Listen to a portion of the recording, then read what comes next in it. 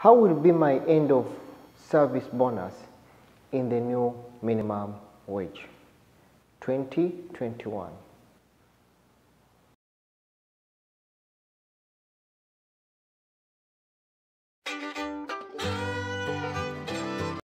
Hi guys, Mex from the Mex Creation.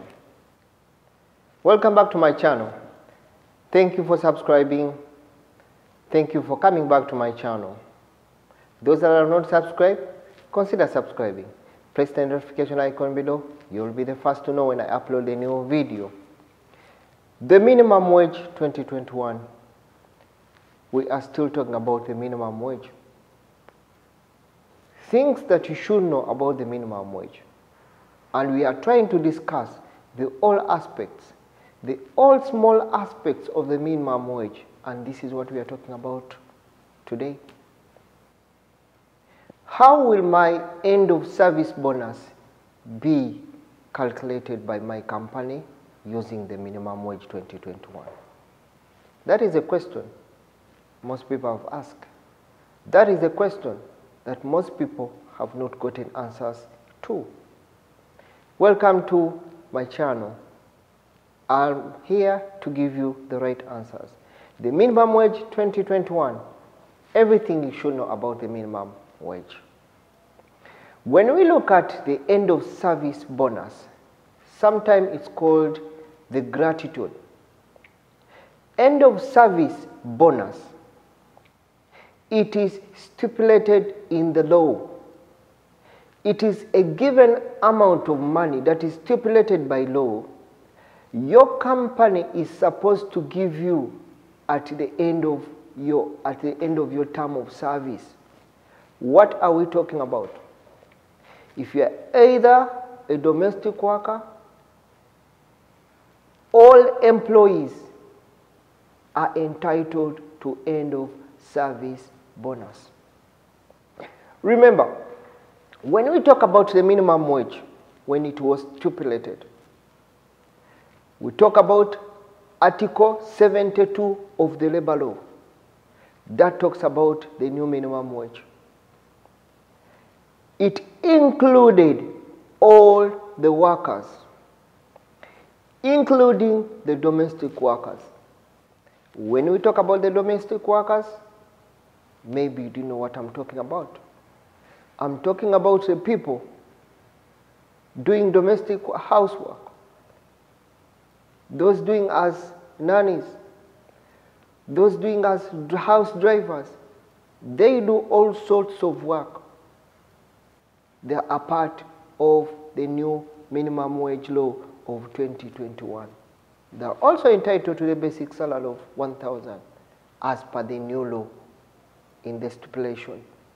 Article 72 of the Labor Law. End of service bonus. When we talk about end of service bonus, we are actually looking at that money that your company is supposed to pay you at the end of your service. This service, depending on the agreed contract with your company, it can either be 2 years, or it can even be 5 years, or it can even be 10 years, depending on what mutual understanding you had with your company from the start. That mutual understanding is normally by the signing of the contract between the employee and the employer. For those that sign your contract, just remember well how many years you sign with your company, or how many years you signed in your contract with your company. It is quite very important. So when we talk about the end of service bonus, which is sometimes referred to as what we call gratuity. How gratuity is calculated? How gratuity is calculated? It will depend on how many years or how much time you've spent with the company. When we go back to the clause that you signed with the company, and that is the mutual understanding between, which was governed by the contract that you signed on arrival or on your first day when you got your visa. So what I have to give you a hint, what I have to tell you is that if you've spent your company, if you've spent 2 years with your company, your end of service bonus will be calculated using 3 weeks of your salary. Okay? Then, if you've spent with the company for 5 years and above, your end of service bonus will be calculated using the 4 weeks of your salary. What am I talking about, guys? Just get it and note it, guys. What you should know, that if your basic salary is higher, then your end of term bonus will also be higher. If your basic salary is lower, your end of term bonus will also be lower. How does it come and how is it calculated? If you have a higher basic salary, let's say for example right now we take the new minimum wage 2021. Your basic salary is 1,000. Your food allowance is 300 and your housing allowance is 500. So you have a total of 1,800 for 8 hours duty. That is in case your employer does not provide for you food and does not give you accommodation. So you'll have your minimum salary, which will be 1,800 for 8 hours. And if your company provides accommodation for you, that means when you get the basic salary, which is 1,000, you add the 300 for food, then your minimum salary for 1 month for 8 hours worked, it will be 1,300. But remember, we have a situation whereby you are both given food and accommodation. That means you will be entitled to only 1,000 basic salary for 8 hours, and that will be your minimum wage for that month.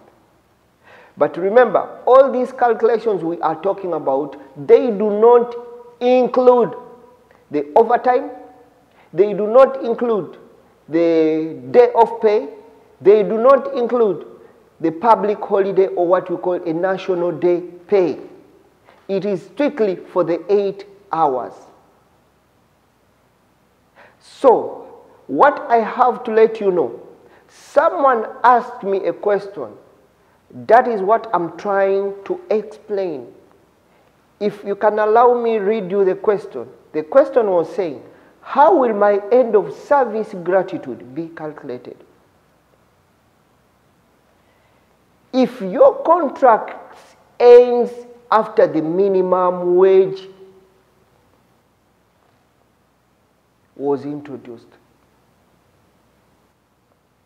then that means your gratitude or your end of bonus will be calculated basing on the old contract. What am I talking about? Remember, this minimum wage law came into effect March 2021. So for those that ended their contracts with their companies, depending on how many years they go to sign, before March 21st, they were only entitled to gratuity calculation according to the old contract. But if you have a new contract that came into effect and your basic salary is 1,000, remember it will just be automatically collected to the new basic salary. If you've not subscribed, please consider subscribing. As we tend to discuss, we tend to break out the small item, the small important items you should know about the minimum wage. Thank you for watching. Subscribe to my channel. Put a comment below. I'll be able to get back to you. Share it to a friend so that we all get to benefit.